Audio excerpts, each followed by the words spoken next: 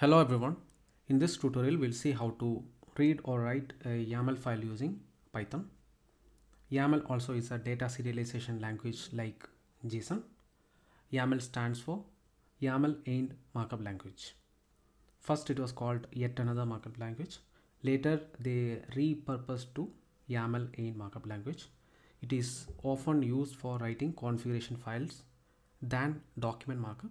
So you'll be seeing this YAML files in multiple places or multiple applications, like in Ansible for maintaining the configurations, or playbooks we are using YAML files, and you can see that even in Node framework, Kubernetes or Docker.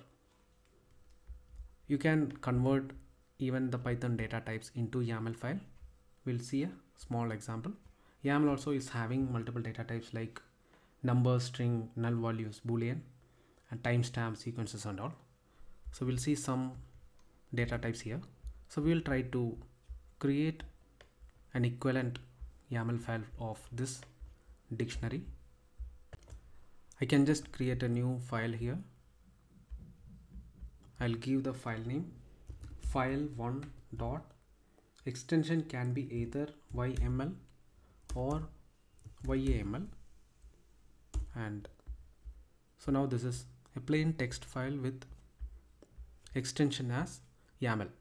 So here my IDE PyCharm is detecting this as a YAML file, and we can start the document with 3 hyphens.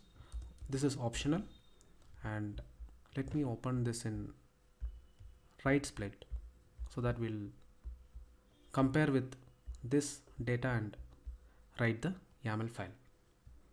So here first key is RTR1. To represent key value, you can give the key here and a colon, and here we have multiple elements, so I can press enter here, and then we can start adding each data. So first data is IP address, and its value is 10.1. So I need to give a colon here, space, and I don't have to explicitly give as a string. So by default YAML will consider this as a string. So once we convert this file back to Python, we'll see how YAML is handling this. So I'll give the IP here, and same like this I can give username colon, and this space is very important. So this is separating the key and value. I'll give admin password space admin and total interface. I'll give 5. So by default this will consider as an integer. Type iOS, and here we have a list. To give the list, either we can give the list directly or we can give it with hyphen. I'll give neighbors, enter, and I need to put a hyphen and space. I'll give the IP 10.10.10.1, and next is 11.1.1.1. So this particular YAML file is equivalent to this dictionary. Now if you want to read this particular YAML file, we can import YAML, then we'll use with open, and file name is file1.yaml, YAML data, and output equal to YAML dot need to use safe load. the load is deprecated, so we need to use safe load. We can go to the documentation, and this will be safe for untrusted input, so you need to use safe load for reading the content, and inside safe load we need to give YAML data, and here we'll try printing output. Let us try running this. You can compare this particular dictionary with this, both will be same. Let me import pprint,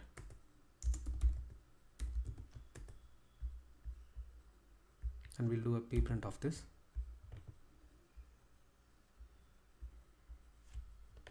And if you compare these two dictionaries, it will be same. And now if you want to access any particular data, we'll do print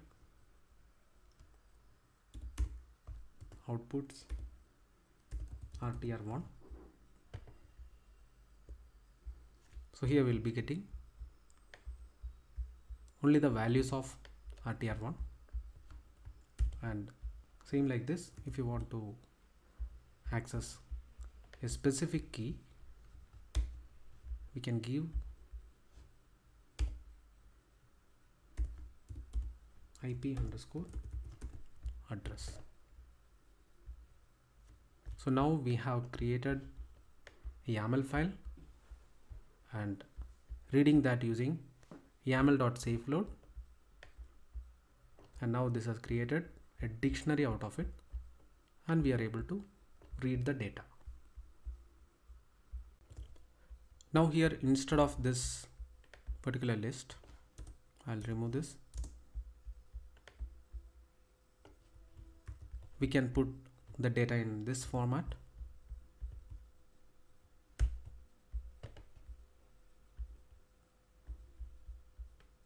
Still it is same, and even if I remove the string formatting of this,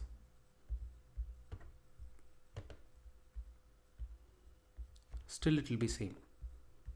So YAML is having the intelligence to detect all these data types. Like this, you can even add a dictionary also inside YAML file. And now we'll see how to convert some of these lab inventory elements and this configuration data. If you see this particular data in the CSV example, we were converting the CSV data into this format. So I have added same content here as a conf data dictionary. I'll try to import it here. So here the file name is conf data. So from conf data, import conf dictionary, and we will try to create a YAML file out of this particular dictionary. So let me comment this.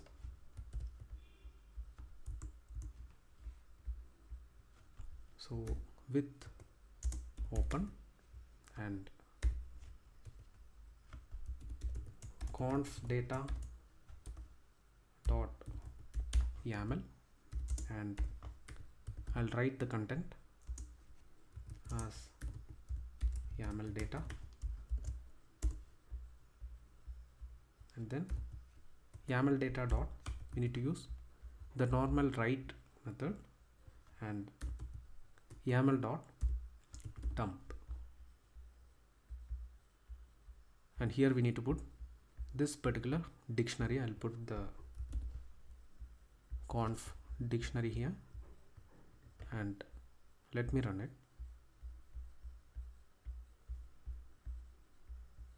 So here now we have a conf dictionary YAML, and this particular conf data. So YAML module has converted it into YAML file. So now instead of this particular dictionary, you can even use a YAML file as the input for configuring the device. So here you can even put additional commands. So now this is very easy. You don't need to bother about the JSON file syntax. You can put additional commands and all here. So now we have seen even how to read a YAML file and create a dictionary out of it. And now we'll see some more examples from lab inventory file. So we'll try to create the YAML files out of all this data.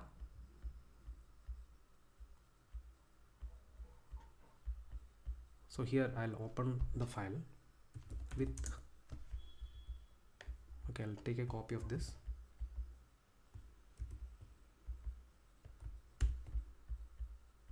And here I'll import from lab inventory, import all, and I will call this inventory underscore list, and here I will call inventory list. So let me try running this. Now here we should be able to see another YAML file, and if you compare this with this data, you can see. So I have a list of dictionaries and all these key value pairs. It is separating with a colon and space.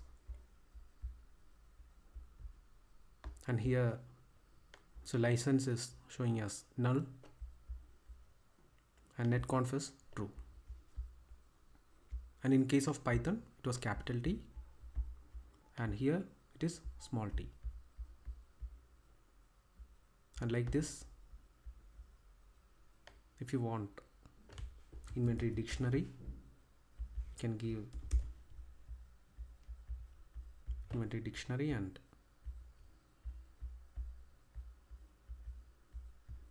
so here we are getting the key value pairs. So this is going to be the key.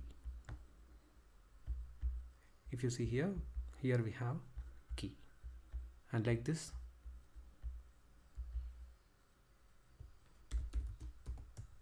list of dictionaries, and here also I can select that, and if I run that,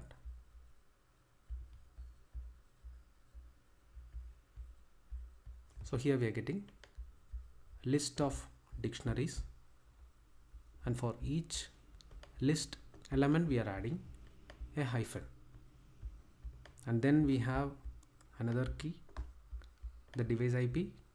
Under that we have the device details. So in this way we can read and write a YAML file.